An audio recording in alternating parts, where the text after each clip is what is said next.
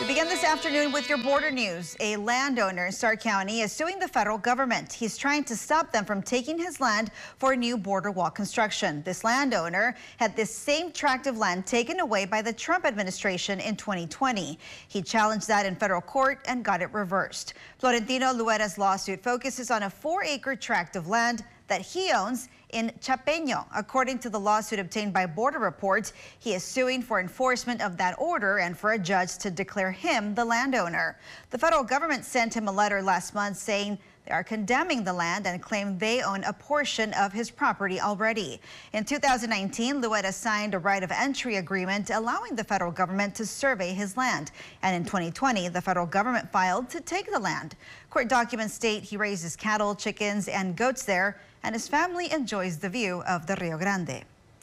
In a statement to Border Report, Luera's lawyers said, quote, "We seek to resolve the ongoing property dispute and ensure Mr. Luera receives the compensation he is entitled to. We believe the court has already determined Mr. Luera's sole ownership during the prior condemnation litigation," end quote. We reached out to Customs and Border Protection and the Army Corps of Engineers who are named in that lawsuit. We wanted to ask why there's a second attempt to claim the land. So far, we have not heard back. It's important to note the Biden administration stopped border wall construction in 2021, although Congress approved the funds for the project. You can read more about the lawsuit on borderreport.com.